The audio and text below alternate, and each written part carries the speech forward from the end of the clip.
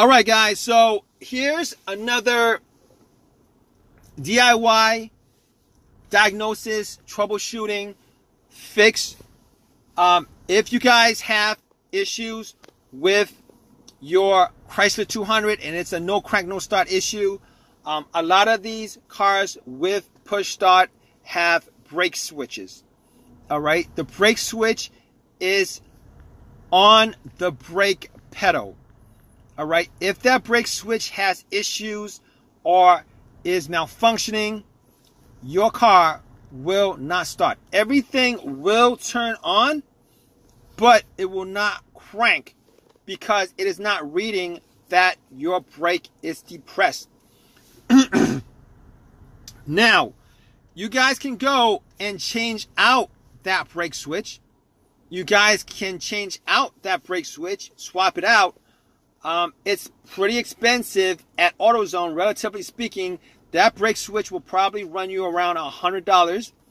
If you guys get on eBay, it's probably around $20, $15, somewhere around there.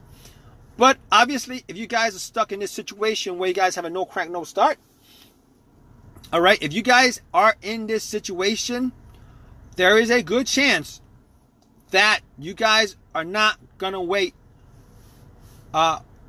a whole entire week or to get that brake switch. You guys will either go to AutoZone and get it and then come back to your car, take it out, put it back in.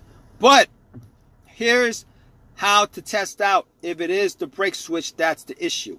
All right, what you're going to do is you're going to try to start the car.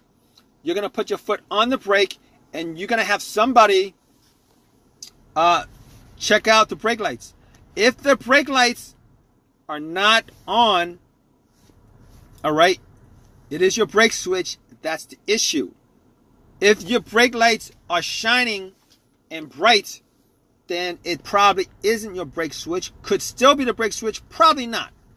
All right, at that point, it's probably not your brake switch. So if you guys are in this situation where your car is not cranking up, your engine is not cranking, it's not starting, all right, this is a very simple troubleshooting step. All right, and this might be the first go-to step in this no crank, no start situation. All right, have somebody press the brake pedal.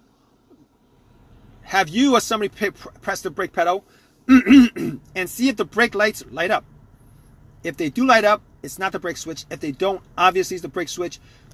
All right, swap out the brake switch. Chances are good your car will start.